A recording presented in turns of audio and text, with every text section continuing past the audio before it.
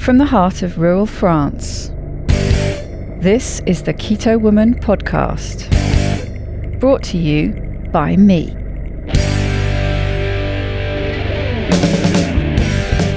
Hello Keto Lovelies, I'm Daisy Brackenhall, and I've spent most of my life struggling with my weight and confidence, and have always had a difficult relationship with food. Even when I finally got to my target weight after weight loss surgery and eating low carb, I couldn't maintain it and I was miserable.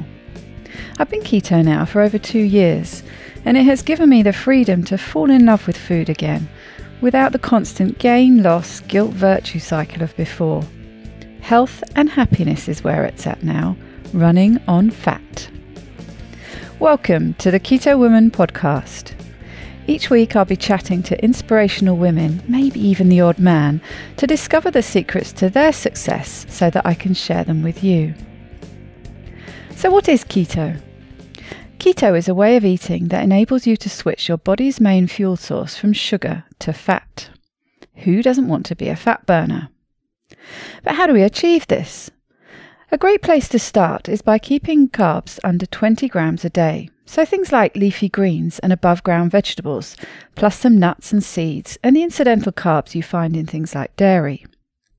Moderate protein scaled to your lean body mass, and then fat to satiety. Once you're in the swing of things, you can tweak it to suit you. Make your own personalised keto.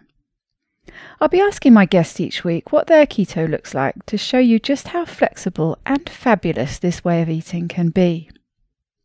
I'm not a doctor, and most of my guests won't be either, so we can't give you medical advice. It's always best to work with your own doctor because they know you and your medical history, and so have access to the bigger picture.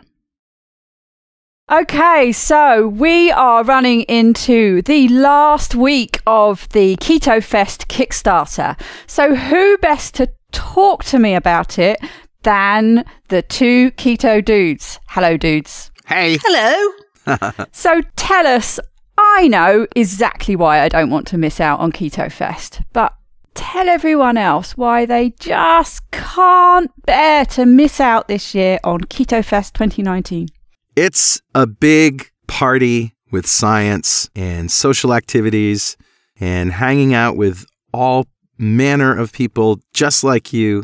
And cooking. And cooking. And great food. Great keto food. Yeah. It's a conference like no other, and it's a festival like no other. I think that's the thing that a lot of people don't realise. One, there's real proper food there. You're going to get fed really, really well. Yes. While we're on that subject, tease us a little. Tell us what we're going to get. Well, just like in the last couple of years, we're doing a pig roast on Social Saturday, and that's going to be smoking all night. A Sacurelli farm where they raise their own pigs and they do their own smoking. It'll be transported in the morning. And we're also having a grill with burgers, with, cheese and bacon burgers and fixins. And those are going to be served on Fox Hill Kitchen's buns. We'll also have my famous keto clam chowder and coleslaw. And Mystic Meat Locker is going to be there. We didn't mention them, but they were there the last couple of years too. They're doing like grilled sausages that they make without sugar. And they make their own sausages. And they also have some charcuterie, which you can sample. Oh, I think those sausages, were those the sausages that were at the staff party on the Sunday? Yeah, those were the ones that were left over. Oh, man. Yeah. Those were amazing. Yeah. I had one of those. Yeah, and they're all local. They're all local people. So that's just on the Parade Plaza. Now, at RD86 space, Richard, Carrie, myself, and a few other people are going to be doing cooking demonstrations of dishes. Absolutely. And that's Carrie's domain. So why don't you tell us a bit about that, Carrie? Well, to be honest, at this point, we have decided who, but we don't have collected the what yet. But I can assure you that you're going to learn a lot. You're going to learn some great cooking tips and tricks. And of course, we're going to feed you all of the things we show you how to cook as well. Right. You get to sample. It's not just that you get to watch us make it, but you get to sample what we made. We're going to make covers for as many people as want them. And if you're one of those wonderful Keto Fest attendees who like to volunteer, you might be helping me, Kim, and other people. Last year were slaving away in the kitchen making those samples. It was a lot of hard work, but it was a whole lot of fun too. That kitchen was a riot. It was, wasn't it? Kim and I had serious cankles and we overheated every day, but what fun it was. It's a camaraderie, and I think that is a key part of Keto Fest in general, isn't it? It's this real feeling for everyone of belonging to the festival and vice versa. That's right. But you also get to enjoy the wonder that is Southern Connecticut. We're right close to the beach. In fact, one of the activities that we have on Social Saturday is a walk to the beach, which is absolutely beautiful. The weather will be fantastic. And it really is just the most delightful place to spend a long weekend. So if you've never been to Connecticut, you are really missing out just on that front. Because you've properly fallen in love with the place, haven't you, Carrie? I have. I'm not a homegrown nutmegger like Mr. Franklin. I'm a very new implant, and I absolutely love living here. So in addition to the food stuffs, some of the other social activities on Saturday include fitness lessons on the grass with Alan Meisner. He does a fitness podcast for people over 40. That's right, 40 plus fitness. And he's really big on not relying on gear to do it, kind of like the CrossFit guys, only his exercises just use gravity, and they're more gentle than, the CrossFitters. So he's really great. He's going to be doing that. We may have yoga lessons also in that same place in between the fitness lessons. We will also have walking tours of historic New London. There's a New London agency that offers walking tours, just, first come, first serve, sign up. But that they'll go in groups of 20 and show you the historic. New London is the place where the Amistad came to, which was the slave ship that suffered a revolt, if you remember from history or the movie. And there's a lot of other great historical things about New London. We also might get the Segway people back this year. We didn't do the Segway tours last year because the people in charge came ill and weren't able to coordinate it. But I think we're going to get them back again this year. Then the big thing is Saturday night. We've got the restaurants in town, more of them this year than in years past, to participate by offering ketogenic meals on their menu. And we will actually print the meal options, the dish options in the program that everybody gets. So you don't even have to go from place to place to decide. You can look at all of them and say, that looks good. I'll go to this restaurant. And I have to say, from my experience, that worked fantastically. I mean, as you know, I had a big meetup for my Facebook group. I can't remember how many of us were at Hot Rods, but something like 40, if not more. Yeah. And Rod really, really did us proud, and he's going to host us there again this year. And that was a lot of fun. And the food was to die for. It was fantastic. But I know there are all sorts of other things available around town. I've talked to the guys at the Social. They had a few things on the menu, but they weren't really hip to it last year. This year, I'm getting them involved so that they have some, ribeyes and some other things that everybody likes on the menu. So we'll have at least 3 or 4 places that have good meats. And I'm actually going to, and I haven't done this yet, but I'm going to talk to the guys across from Daddy Jack's, across Pearl Street, not across Bank Street, but they have a noodle shop. There's like a noodle place. And I'm going to share my recipe with them, and hopefully they can put that on the menu as a gluten-free, low-carb noodle. Fantastic. And lest we forget, all 3 of us being podcasters, Saturday is when we have live podcasts as well. That's right. We're going to set up a room where you can go and watch podcasters do their thing live. And they were super fun and super popular last year. Mm-hmm. It was really good fun. I have to say, from my point of view, it was absolutely terrifying also. Yeah. I'm used to hiding away in my bedroom, but it was incredibly good fun. Science Sunday happens the next day, and that is your typical low-carb conference. You have talks by people. We have confirmed a few people. Should we mention them now? Yes, please. Dave Feldman and Siobhan Huggins. They're going to be there each doing a talk. Ken Berry, Dr. Ken Berry is going to be there. Amy Berger is going to be there. Amber O'Hearn, Nadir Ali, Peter Ballerstedt. Those are just the people who have absolutely confirmed. Other ones want to and are just clearing their calendar, and they'll get back to us. Yes, and that's where it's tricky with the Kickstarter, isn't it? We kind of need to get the funding before we can absolutely confirm. Mm-hmm. But I know lots of people have been asking me, well, who's going to be speaking? So it's really good to just throw some names out there to. And I gotta mention, we have asked Professor Stephen Finney, but we haven't heard back from him yet. And it turns out that he grew up in Connecticut. Really? He did, yeah. A little further north. Well, he needs to have a homecoming then. Yeah, he was totally into the idea. Fantastic. Of course, it might be Science Sunday, and it might be more like your average conference, but outside, there's food. Yes, that's right.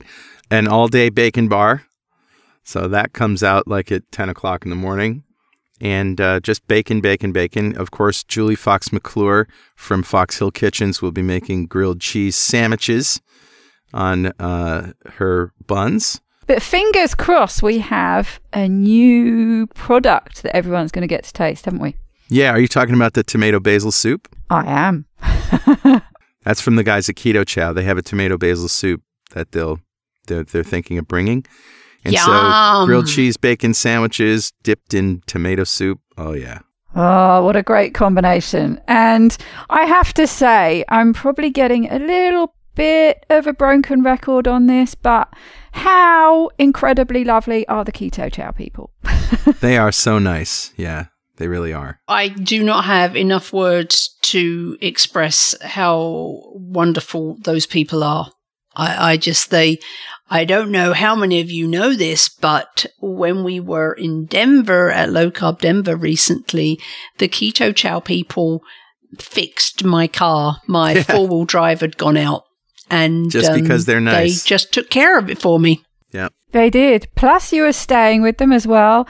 They drove us around all over the place and were always there with smiles and hugs. Yeah. Just lovely people. Pleasure to be around. Yes. Getting back to the food on Sunday, we forgot to mention that there will be a main dish that will be some sort of protein other than pork. It'll be beef, chicken, or lamb because, people get kind of porked out with all the bacon and the pig roast and all that stuff. So. Nah, I don't get that personally. I know. I never get porked out.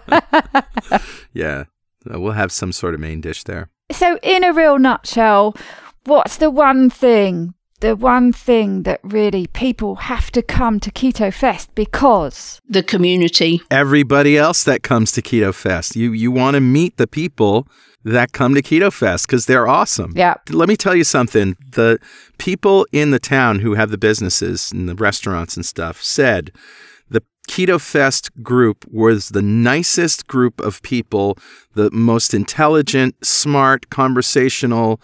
I remember Charlotte Hennigan, who owns Thames River Greenery, telling me that was her best day, not just of sales in 20 years, but her best day talking to customers. She loved talking to the keto people. Wow. It's amazing the difference that it makes to your entire life when you feel better, when you're not sick, when you don't hurt, when you're not having headaches, when you're not carrying around a ton of extra weight, when all of those annoying symptoms go away. It's amazing how that can affect your whole life. And spending a weekend surrounded by all those people who have had the same benefits is just, for me, that's the biggest blessing of Keto Fest. Oh, I almost forgot. On Social Saturday, Pamela Zorn is going to do cheese-making demonstrations at Thames River Greenery. that has proven to be a really popular thing. As well, the Thames River Greenery is going to be doing wine and cheese tastings. They're really dry wines, and they have a cheese shop right there. And so they do those all day long. Cheese! What's better than that? Yeah, I know. wine and cheese. And community, you're absolutely right. And that's been the thing for me as well. That's just taken it to a whole different level. Right. I was part of the community for a couple of years before I got to meet anyone in person, really, to speak of. And I loved being a part of it then. But getting to meet people just takes the whole thing to a whole different It really level does. for me. Yeah. I loved it too. And, every year it gets better for me personally, because the first year I took on a lot of the work myself. The second year we had this army of volunteers, which we plan to do again this year. This year I hope to be able to spend more time with the people, just doing things and not having to run around like a chicken with my head cut off. I keep forgetting about all these things we're doing on Saturday. Here's another one. We want to have a microphone on the parade plaza where the seating is, where the whale tail is. And you just think of stone seats that are tiered so that you can sit down and watch. And we're going to have regular people just get up and tell their stories. Fantastic. And I think that's going to be so inspirational. Last year we had a band. We may do that again. We may do something else. I'm not sure. But we will have music of some kind there. We'll let you know about that. The Social Saturday is really the glue that keeps all the Keto Fest people together. And then, on Science Sunday, it's just, you satisfy the other half of your brain. It really sets the tone, doesn't it? And gets the community together. But right. We have completely forgotten to talk about what comes before Social Saturday. Oh, that's right. Two things. Talking of setting the tone and getting everyone started. I know. Let's do it in reverse, right? Everyone starts on Friday. Yeah, we're doing it in reverse. We're doing it the other way around. Right. Friday is called Fasting Friday, and Megan Ramos is coming down, and she will do some lecture and some talks showing the latest data, clinical data from IDM, talking about patient stories, giving people tips for fasting, answering questions. And we will have throughout the day activities that aren't food-centric, like a walk to the beach, like walks around town, like yoga and all of those things that people can do socially, but fasted, not eating all the time. Because, it's a challenge. If you're coming to Social Saturday and you're fasting, it's a food-centric day, right? So we want to have a day for anybody to do these activities on Friday and just enjoy each other's company. Followed by the VIP party at my house, which is always off the chain. It's so much fun. And I think I set the standard for expectation of something that I think we're going to have to do again this year. I was determined to introduce Americans who weren't familiar with the wonders of clotted cream. Yeah, that's right. To clotted cream. So we are going to have to make that again because it went down a storm, didn't it? I seem to remember watching Ken Berry go back for more with his dessert plate and just load up on clotted cream. Yeah, that's right. It's delicious. And also, this year, I've decided I'm going to make lasagna with my bazoodles, my keto noodles. Yum. They're called bazoodles. And I've had this lasagna. I made it with Pam Zorn, and this recipe was so good, I feel no need to change it. So it's going in my cookbook, and we're going to serve that lasagna at the VIP party. Oh, yeah. Yum. I have to just have a quick shout out to Pam. We're recording this earlier than it's going to go out, but Pam is very, very sick at the moment. And she went to great lengths to host us when we were at Low Carb Denver and did so much cooking and went to such lengths to just have a wonderful, wonderful evening for all of us. Yeah, she was amazing. She's such a big part of Keto Fest. So Pam, if you're listening, I hope you feel better now. Yes, definitely. I guess that's all I got. Carrie? Join us. Yes, join us. You know you want to, and the party will be better if you're there. Absolutely. It really will. Well, I look very much forward to seeing you two, but everyone else who's listening, who's coming, we'll see you in Connecticut, New London. The weekend of July 20th. See you then. Okay. See ya. Thank you, Richard Strang, for supporting me and this podcast by making a pledge at my Patreon page. Would you like to hear your name here at the top of the show? Are you enjoying this podcast and would like to help me make more episodes? Then head over to my Patreon page at patreon.com/Keto Woman, or simply hit the support button on the Keto Woman podcast website. It means a great deal to me, and you'll get to headline the show just like Richard did today. This week's extraordinary woman is Mikhaila Peterson. Mikhaila was really sick from the age of 2 and was prone to getting infections, colds, etc. She was diagnosed with severe rheumatoid arthritis when she was just 7 and ended up with multiple joints replaced by the age of 17. She took antidepressants for severe depression and anxiety and suffered from idiopathic hypersomnia. She had itchy skin starting at age 14 that she just ignored, but these developed into cystic acne by 19. Then Mikhaila started experimenting with diet, and now she is in remission from everything. She no longer takes any medications or vitamins. The hardest thing to get rid of was the depression, but that's gone now too. Now she only eats beef, salt, and drinks water. She has been eating like this since December 2017 and says she will never go back because she feels amazing. This is the last of the 3 interviews I recorded at CarnivoryCon. The conference and the fantastic presentations inspired me to start my own carnivore challenge. I'm going for 90 days of meat, eggs, salt and water only. It's been a week now, and I've eased in somewhat gently by tapering the coffee, which ran out last Sunday, and now my green tea, which I've just drunk the last cup of because it runs out today. Eek.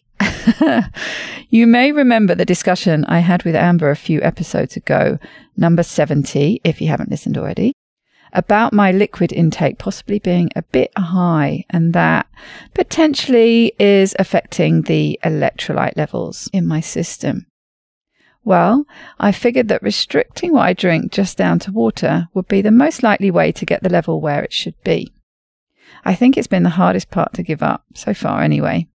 I'm going to start doing a weekly vlog about it on my YouTube channel, which also has all the podcast episodes loaded if you like to listen on that platform. You can find the channel under my name, Daisy Brackenhall, so go check it out. Oh, and please subscribe, of course. I want to thank Mikhaila, Sean and Peter for taking the time to record with me. I had a blast. Thanks also for inspiring me and many others to try this meaty way of eating.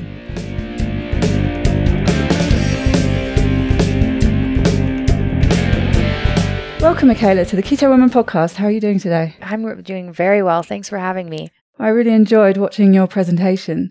Perhaps you could share with the viewers a bit about yourself. Well, we're at the carnivore conference and I was put up first, which was a little bit nerve-wracking. Yeah, you handled yourself well. Thank you. There were a couple technical difficulties, but we got through it. Yeah, it was fun. I can't believe I almost started crying. That never happens. So, yeah, I think I was nervous, but it was good. I think it adds to it, though. It does, I know. I've watched my dad, and he does that on stage, and I'm like, Dad, come on. It's real, but like, anyway, that's never happened before, so. It was good, though, and there are a lot of people here. There are. Yeah, it's interesting. Packed out. It's fun. It's a nice fabulous, venue. Isn't it, though? The first carnivore conference. I know, it's really right? exciting. And it'll be bigger next year, I think. Absolutely. It's going to go from strength to strength. Yeah. So tell us about you. You've got a fascinating story. I'm 27, and I was super ill since I was 2. I had symptoms since I was 2, but I was formally diagnosed with juvenile rheumatoid arthritis when I was 7. I was on immune suppressants, Enbrel, methotrexate, naproxen, and then it was just like one thing after another, worsening health up to 22 when I started looking at diet. So I was put on SSRIs for really severe depression when I was in grade 5. I ended up with chronic fatigue when I was 14, and that wasn't diagnosed formally until I was 22. When I was 17, even on all the medications I was on, I needed a hip and ankle replacement. So I spent a year on OxyContin getting the hip and ankle replacements done because there's a waiting list in Canada, so I had to wait for it. And then I had to take an extra year of high school because of all the school I missed, and I eventually went to university, and then I started just eating like a university student does, which was just terrible looking back on it. But I was I was finally free of my parents, and I was like, well, do I want to eat like eggs for breakfast, or do I want to survive off of Cinnamon Toast Crunch? It was like Cinnamon Toast Crunch and ginger ale and noodles. And I got my mental health deteriorated really quickly. It was already really bad to begin with, but it got so much worse just the first month of changing my diet that dramatically. And I didn't know that that's what it was. I was I just moved out. I was living with a roommate who was a crazy person. Probably not as crazy as I was at that time, but I thought he was my issue because he was just making me so angry. And then I was in relationships that were upsetting. School was stressful. So I thought it was just from the change. But now looking back on it, I know it was because I was just eating terribly. So for the next 2 years, I kind of continued to eat like that. And I started gaining weight, which had never happened before. And then it started hitting my skin. So I started getting rashes, and my skin was breaking out, and it was kind of like acne, but it wasn't. And I went to doctors, and they tried to figure out if it was bacterial, and it wasn't. And then they suggested it was me just doing it to myself from anxiety. Oh, great. Yeah. Yeah. That's often the fallback, isn't it? Yeah. Especially this sort of area of issues because they're so hard to pin down. Yeah. Well, quite often just gets put on you. Don't know. Yeah, for sure. I mean, I was called, at one point I was called a hypochondriac because this was in my early 20s. And I started getting really tiny itchy blisters on my fingers. And I was like, this is bad. Okay, this shouldn't happen to a person. Itchy blisters are a bad sign of something. They're like, oh no, you're being a hypochondriac. I was like, what? I physically have blisters on my fingers. This is a bad sign. But yeah, there was a lot of, especially with the chronic fatigue, I got a lot of hell, and my parents feel bad about it now, especially once I was diagnosed.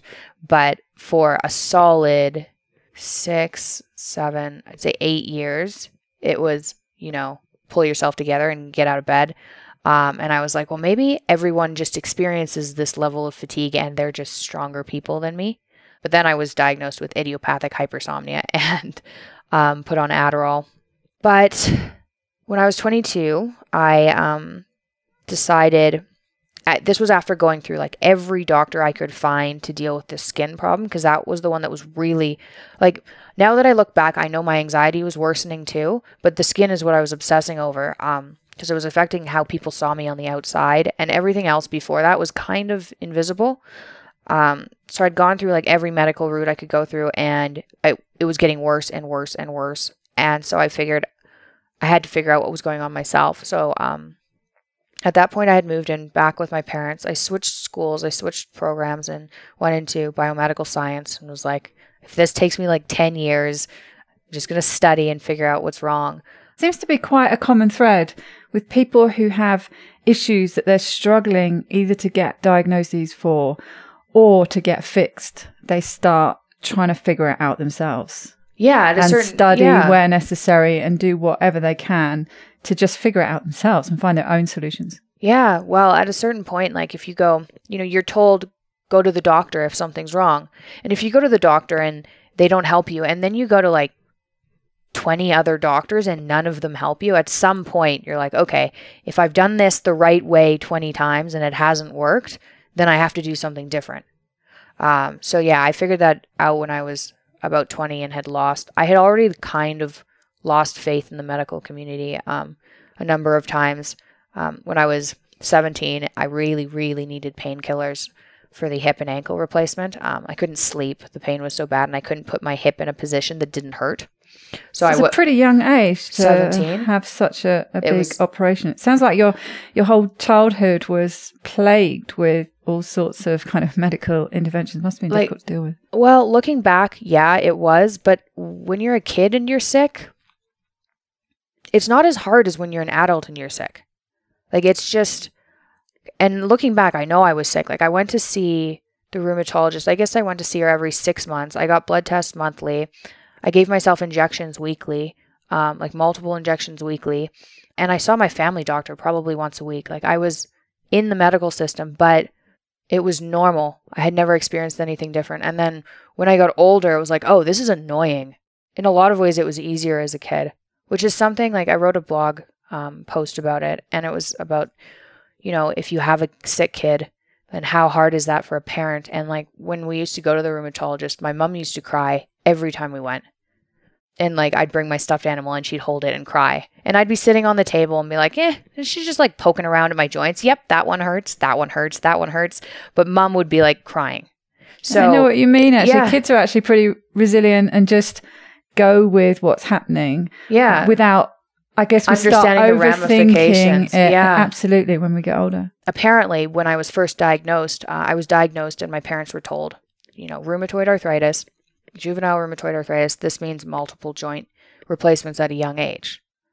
And I had no idea what that meant at all. And like 30, because they suggested the joint replacements would happen when I was around 30. 30, when you're in grade 2, is like a really old person. Yeah. So it didn't bother me, but when you're an adult and you understand what that means and like how much suffering that actually is, it's harder. So I didn't have... Like when I had a hard time as a teenager because my mental health, even with the antidepressants, it was pretty hard. Like it deteriorated. But it wasn't really until I grew up more in my 20s that I understood how bad this was and that it was like really starting to kill me. So you're saying you were having a lot of pain with it and you needed to get painkillers? With the hip and ankle replacement, yeah. The first time I really lost faith in the medical community was I stopped being able to sleep because of the hip pain. And I was on the waiting list for a hip replacement. And I went to my rheumatologist who I had been seeing since I was in grade 2. And I said, I need some pain. Like my parents were like, she needs painkillers. And my grandpa had come and he had been taking Tylenol 3 like daily for back pain. And he was like, oh man, she can't sleep. So he'd given me Tylenol 3 and I could actually sleep. So I went to the rheumatologist and said, she needs pain medication. And my rheumatologist said, have you tried ibuprofen? And it was like, I have no cartilage in my hip and I need a hip replacement like yesterday. And I can't sleep and you're asking me if I popped an ibuprofen. Yeah, it's not going to cut it. I tried the ibuprofen. It doesn't do anything. She said she had a bad experience putting somebody on pain medication and he hadn't been able to get off of it very well. So she just didn't prescribe it anymore. And I was like, that year before that pretty much, for like at least a 6-month period, I was suicidal with pain. It was so awful. So we ended up going to a walk-in clinic, and they don't normally prescribe pain medication. And that walk-in doctor, thank God, took me in as a patient, and he gave me pain medication. And you have to be a pretty brave doctor to prescribe like the amount of pain medication I needed that year to a 17-year-old. And he did it, and that probably saved my life. And it was horrible getting off of it because I'd taken it for a whole year, but I did it. So it was fine. But that was the first time, I think, where I went to a doctor and they were like, we can't help you. She had referred me to the pain clinic at the Sick Kids Hospital, and it was an 8-week waiting time period to get to the pain clinic. It's like, what am I supposed to do for 8 weeks? Not sleep? So that was like the first step. So by the time I was 22, I had been told this was all in my head enough times, which is shocking considering I had like joints replaced. I had lost a lot of faith in the medical community. So yeah, I decided to start researching myself. So you're at college and you've got all these other things that start going on. And I know from watching interviews that you've done online, I've watched on YouTube and things, you started trying to experiment with your diet and how that was going to help. Yeah, I was looking at skin disorders to try and see what was going on with my skin. And I came across, it's called dermatitis herpetiformis. And itchy blistering rash you can get when you have celiac disease. So I did genetic testing. I came up with the gene, and in order to be tested in the medical community for celiac disease, they do biopsies. And I was like, well, I'll just cut out gluten. Because the blood test isn't very reliable, is it? Well, no. The blood test for the gene, so you can rule it out, but you can't really say somebody has it. And I thought, well, I don't want the biopsies have a very high false negative rate because you have to actually biopsy a sample that, is diseased. And I was like, I don't want to do a bunch of biopsies. I'll just cut out the gluten and maybe all my problems will go away. That was 2015, and it helped a little bit, but not really. And then, I went on an elimination diet. So it wasn't actually a keto diet, really. It was like root vegetables without potatoes because I cut out nightshades. I basically just I came up with this diet and cut out everything that I thought people would be allergic to. So I was eating rice because I thought everyone can eat rice. Everyone can eat like meat and fish, and everyone can eat like root vegetables and like apples. That seems pretty safe. Seems logical, yeah. Yeah, that was me not knowing anything about like paleo or keto or anything. And I did it for a week and nothing really obvious happened. And I don't know why I thought a week was a good cutoff point, but I tried to reintroduce something, and I had like gluten-free, dairy-free, sugar-free banana almond muffins. And 2 days later, my knees were in so much pain I couldn't walk. So I was in bed for a couple of days after that. And I thought, oh my God, that never happens. I never had flare-ups like that. Oh, and at this point too, when I cut out gluten, I stopped taking my arthritis medication because I was in pain on the medication. Like I was taking Tylenol 3 to sleep because of my shoulder pain. And I never really felt it was working. And I had my joints replaced on the medication. So I was like, you know what? In order to give this gluten-free thing a real shot, I'm just going to stop the medication. I didn't tell my rheumatologist. I just quit everything. I was still taking like Adderall and SSRI and birth control and Tylenol 3, but I stopped the arthritis medication. So when I had that flare-up, where I couldn't walk for a couple days, it was pretty abnormal. That hadn't happened before. So I really dove into diet after that. And that month, I went down 3 pant sizes and I lost 5 pounds, which confused me.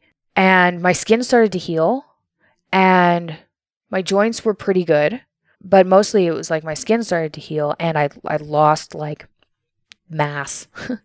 I was like, that was bloating? Like what? And then and then a couple of months later, my depression lifted, which I hadn't even thought was possible. I thought, okay, arthritis, skin issues. Okay, but no, the depression is that's a chemical thing and I'm stuck with that forever. My dad has it. My grandpa has it.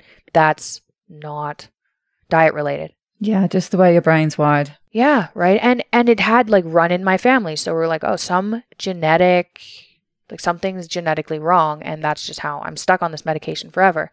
And a couple months into this lower carb than what I'd been doing before, I was still eating rice, but I was eating a lot of meat and a lot of vegetables and a little bit of rice. My depression started to lift and I went off of my antidepressants. And when I went off of my antidepressants, I went off of all my medication. At the same time as my depression started to lift, my fatigue went away and my itching stopped. So all my symptoms, and symptoms I hadn't even considered were symptoms, like it didn't take very long, but like 6 months into this diet, well, first I went off of the antidepressants and I stopped eating rice because I noticed rice was upsetting my digestion. I didn't notice anything other than that. Just I was making me feel overly full.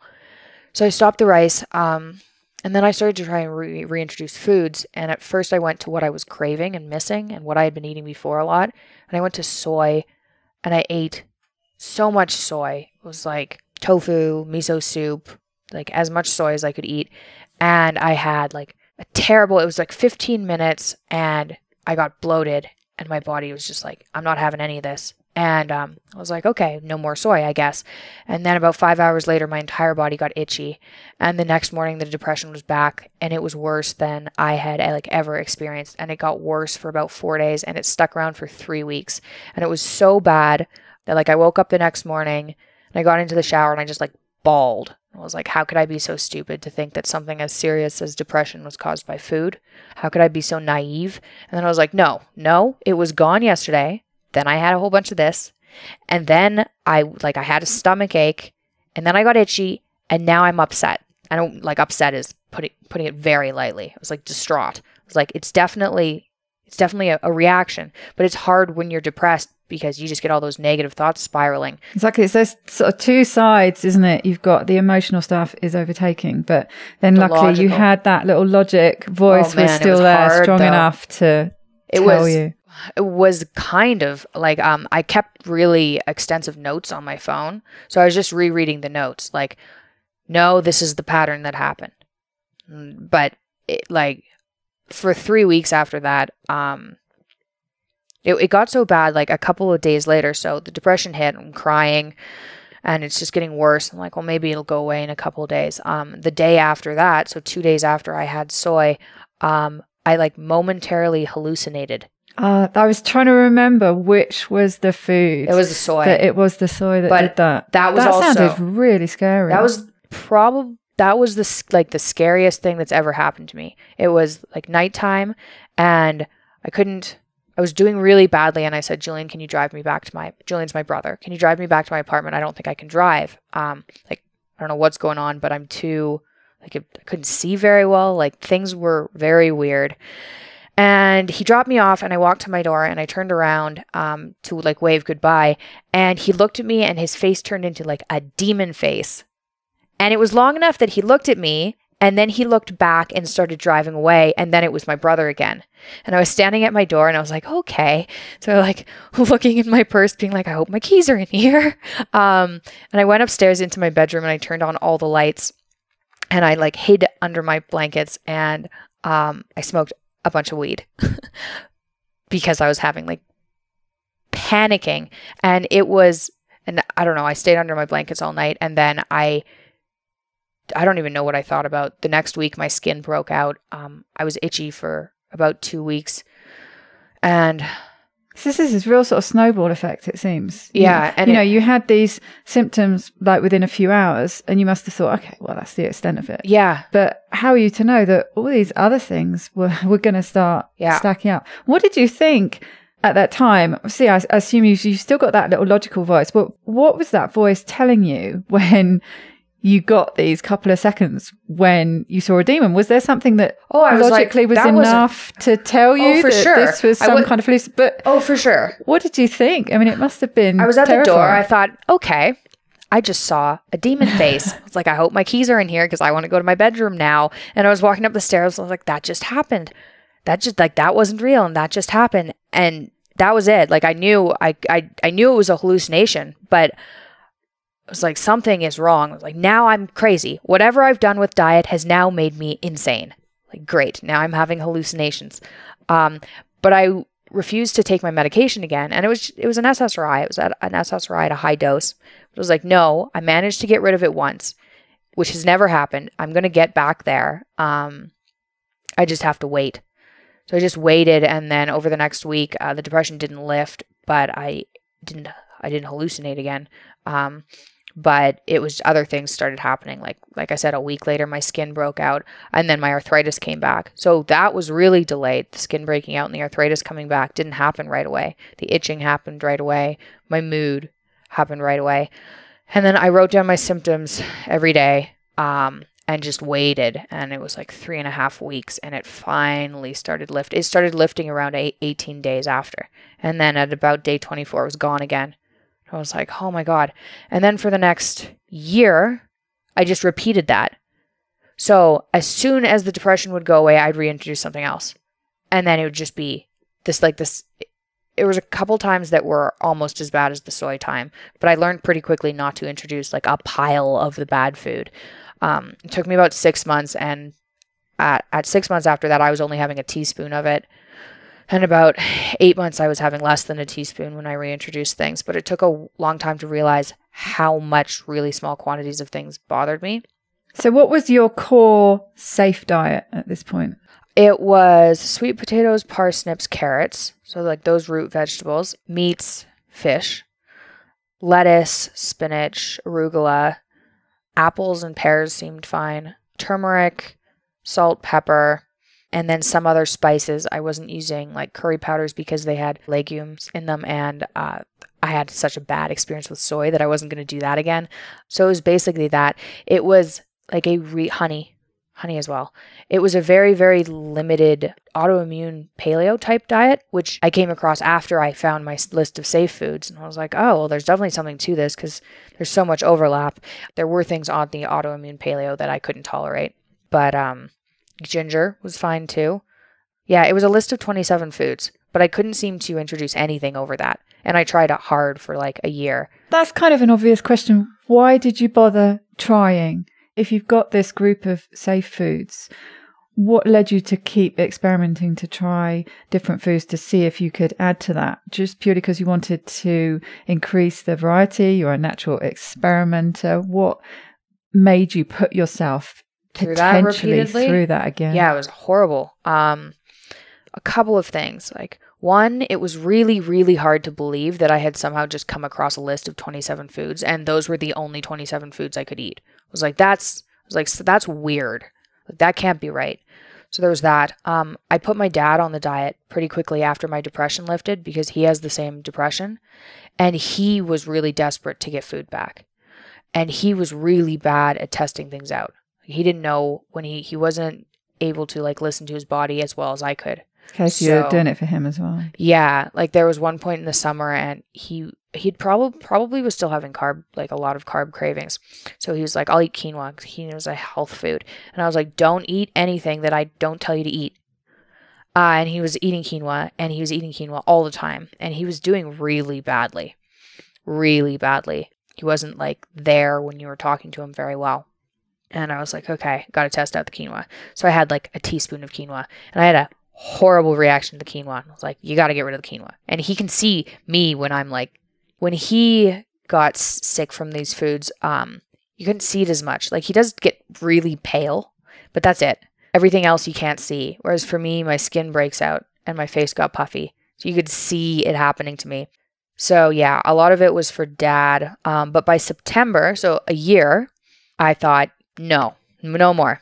And could you limit those reactions? You're saying you just tried a tiny little bit. By doing that, could you just have a small reaction? Not really. Not really. No. I mean, nothing was like this. That's not true. I had a couple that were bad, like soy. But the quinoa, it was still horrible. Like I got down to, where like if I'm stuck like this, I want to die.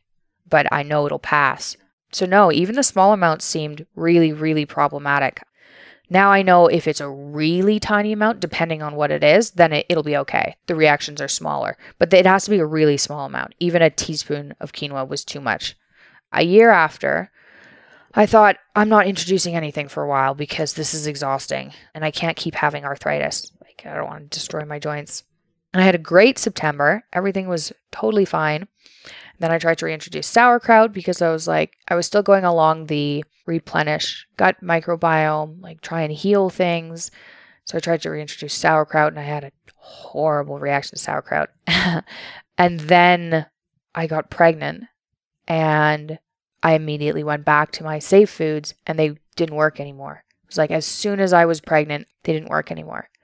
And I was like, oh no. Do you think that was why? The pregnancy? Yeah. I've had it messed around with the balance a bit in your body. Yeah. I've read a little bit about microbiome changes during pregnancy and it does happen. You get, apparently you get a depletion in the biodiversity or in the diversity of your microbiome. So I think that must have been what happened, but it happened really fast. It was like, as soon as I was pregnant, I couldn't get better. I got itchy again and I was itchy. And then you Google these things and it's like, oh, those are all normal signs of pregnancy. It's like, okay, well, maybe pregnancy is just miserable. I was like arthritic again. My face was puffy. Maybe that's just what being pregnant is like. So I waited. I cut out carbier things. I cut out the apples. I cut out the sweet potatoes. I cut out the parsnips because I noticed that would make me feel a little bit worse. So halfway through the pregnancy, I was just eating salad and meat. And my dad switched to salad and meat too because he noticed that if he ate a whole bunch of sweet potatoes, it would be worse. So then it's salad and meat, and I was doing vitamin infusions just to make sure I was getting everything I needed, but I was still having symptoms. So I gave birth to my daughter, and then my symptoms didn't go away. I was like, okay, so it wasn't the pregnancy. So I'm still itchy, I'm still arthritic, and being arthritic with a baby is the worst. You're waking up all the time at night. Like I couldn't push myself up on the bed with my wrist because my wrist hurt, and picking up the baby was like, my wrist hurts, especially in the early morning. And it was so frustrating to get rid of all the symptoms and then to have them come back. And they didn't come back as bad. I was still not on any medication. So it wasn't like before when I was in my early 20s, but it was there and I was itching. There's always that fear though, isn't there, that it's going to go back to being as bad and it's just going to be stuck with it again. You're going to be stuck with it. And I was like, I wasn't happy. I was depressed, but not depressed enough to take medication. I wasn't happy. And I was like, I used to be happy. I got to a point where I was happy. So how do I get back to that? And I came across Sean Baker, who's like popularized the carnivore diet, and decided that day just to go to meat. And I had been putting off going just to meat because I was breastfeeding and because I was getting a lot of hell from my in-laws mostly. So I'd been putting it off, but I saw his Joe Rogan and thought, okay, I'll just do that. And a week later, it really didn't take very long, but the itching and the arthritis went away. It was like a week. And my digestion was just distraught with this new diet. I was having diarrhea. I was getting bloated when I ate. And I'd never been bloated doing meat and salad. But now with just meat, I was getting bloated, which didn't make any sense because I didn't have a beef sensitivity. I was like, what is happening? So I quit after a week and was like, this is obviously stupid. And I reintroduced, I had a big salad. And the next morning I woke up and I was weepy and I was itchy and my wrists hurt. And I was like, really? I have to deal with like, what can I eat then? Yeah, exactly. And like, I have to deal with arthritis or like diarrhea. Can I have nothing? So I just stuck with it. And things improved after about 6 weeks. It took about 6 weeks. And then my digestion improved. A lot of people seem to have those transition issues. Yeah, it's very now I know it's super normal for about 2 to 3 weeks. If you're really sick, it can last longer. I think my mom switched over and hers was about 4 weeks. My dad switched over eventually. He had no transition symptoms.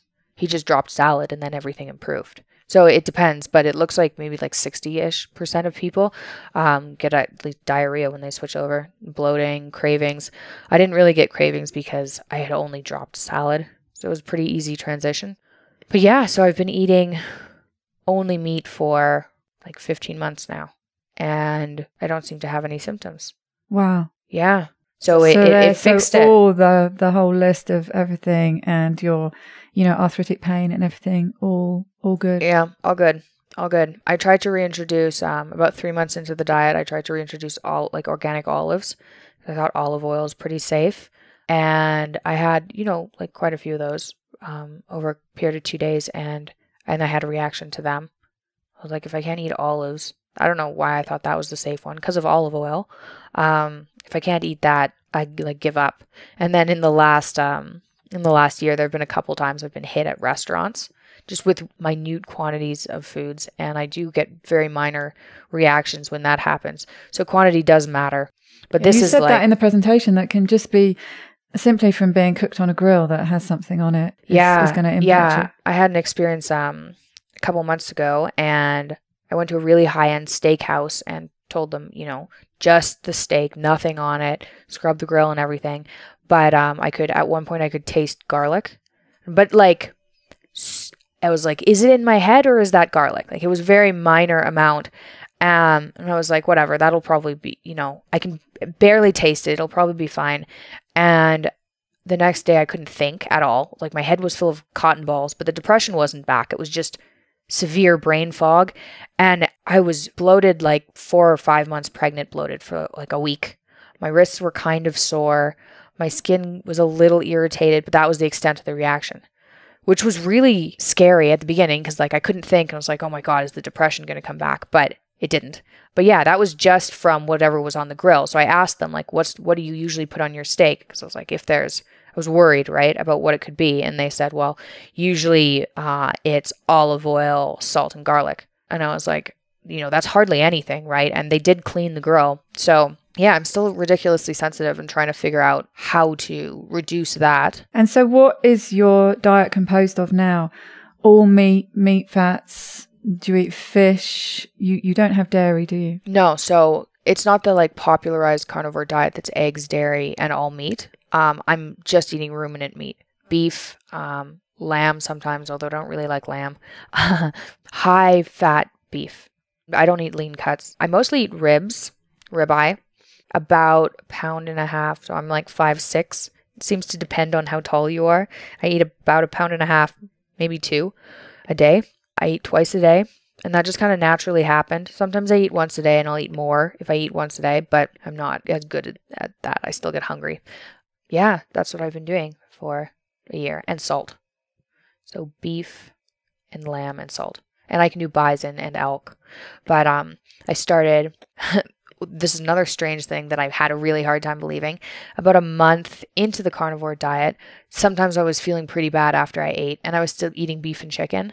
And throughout my pregnancy, I'd eaten chicken wings like every day. And for some reason, when I switched over to this carnivore diet, I couldn't tolerate chicken anymore. So I was getting brain fog really quickly, like this weird drunken feeling after I had chicken. And I was like, chicken's my favorite. Chicken wings, that's all I want to eat. Like, I like steak, but I really like chicken wings. And I tested it out 5 times because I was like, I can't be, like, no one has this from chicken. Like, yeah, it's got to be a coincidence. I'm going to keep trying. Yeah. And I tried turkey and the same thing happened. And the other thing is this weird, like, brain fog drunk feeling I also got from sweet potatoes and apples. And I was associating it with glucose. I was like, well, why is it happening with chicken? There's nothing in chicken. So yeah, just beef, bison. Ruminant meat. And so you enjoy your food? Do you find it restrictive, or is it now just so associated with feeling well that all good? Mostly it's all good. Like, all my cravings went away. When I was doing low carb, the problem, like, autoimmune paleo type low carb, I still had cravings. So I'd still be like, angel food cake. That was like my main craving, angel food cake.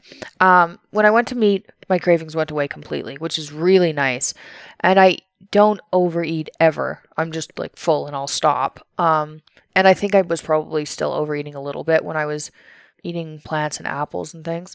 It's definitely, if I could incorporate in other foods, I probably wouldn't really bother. Maybe like an apple now and then, but I actually like eating this way. It's very simple. Like, grocery shopping is very easy. Cooking's really easy. I don't spend any time cooking. I really like steak. Like, you don't really get tired of steak. So, no, I like it a lot. The only problem is I'm so sensitive I can't eat out. Like, so if I could go out to a steakhouse with everyone and have a steak, then life would be great. But whatever the underlying problem here that's making me so sensitive, like, if that could go away and then I could still do this diet, that would be good. That's the goal, is to stick with the diet, but to reduce the sensitivities for when I accidentally get hit. And maybe it will. You know, a lot of people don't. They say you do it for long enough, your sensitivities increase, the reactions increase to certain things. But also with the healing that goes on, there might be that little flexibility that is the goal that you're after. Yeah. And then the other thing I should mention, which has been really interesting, is I was diagnosed with C. difficile. You heard of C. difficile? Yeah. I was diagnosed with that in the fall. And I don't know how long. So normally you get that if you're immunosuppressed. It's like really common in nursing homes. It's common in hospitals, especially for like older immunosuppressed people who've been on lengthy antibiotics. I hadn't taken antibiotics in like years. I'm not immunosuppressed anymore. So I have no idea like how it happened. I didn't have a hospital stay. And I've treated it now. I went and did a microbiome transplant in the Bahamas. That was really recent. So that should be gone. But the interesting thing about having a bacterial infection in your gut is it creates gut permeability issues. Right. Okay. So I had that tested, and I had my gut permeability tested. And they looked at something called zonulin, which is the protein that modulates tight junctions in the gut. So it keeps your cells together in the gut. And my zonulin levels are 12 times as high as they should be. So even though I've been on this high-fat meat diet, which has been shown to basically eliminate leaky gut, my gut is ridiculously leaky. And I got this tested through my naturopath, and he said the clinic had never seen anyone with zonulin levels this high. So I figure maybe I contracted this C. diff at some point. I'm not sure when. And maybe the reason I'm so sensitive, like even the garlic on the grill, that's insane, right? I could barely taste it. I think maybe part of the reason I'm so sensitive was this infection was increasing my gut permeability to a ridiculous amount. So anything I eat, that for some reason beef is just the safe one, and anything else is just like getting into my body. Yeah. So I'm hoping, like, what my goals are, or what my plan is to wait, because I just did this microbiome transplant treatment. I'm going to wait a couple of weeks. I'm going to retest my zonulin levels. And when my zonulin levels get back to like 0, which is where they should be on this diet, I'm going to introduce really small quantities of some sort of plant to see if I can reduce my sensitivity levels. So I'm talking like a pill-sized amount of sweet potato, like nothing.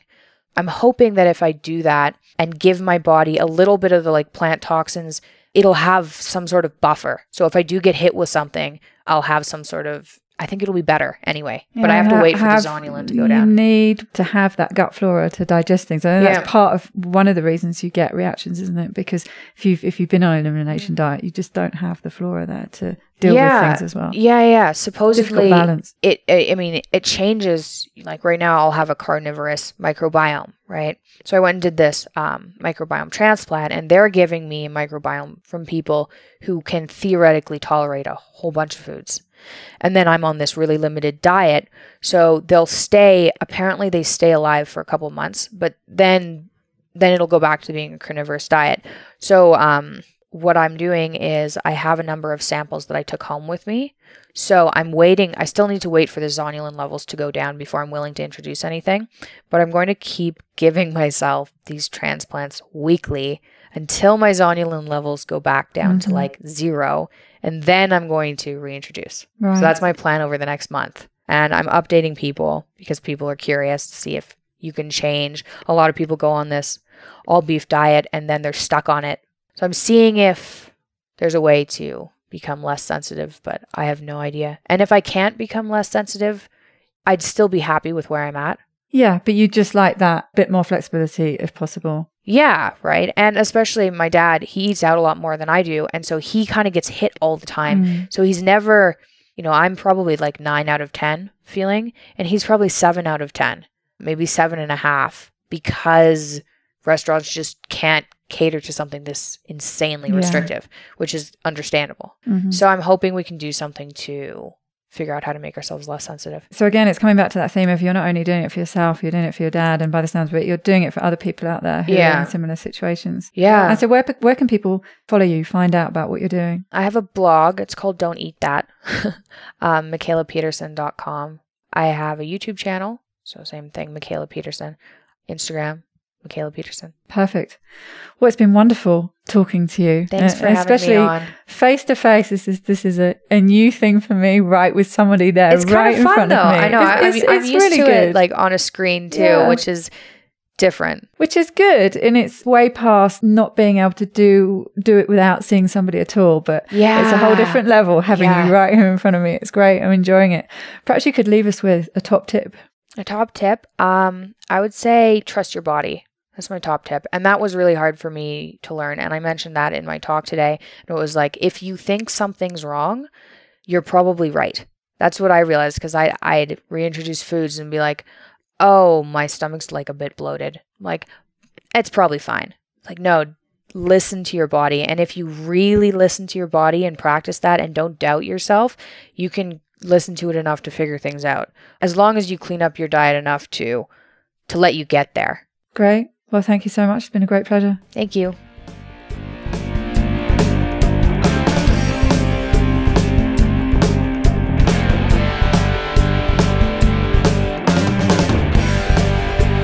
To get the resources and links from the show, please go to ketowomanpodcast.com.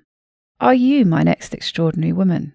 Maybe you've got an idea for a show, a topic you want to hear about.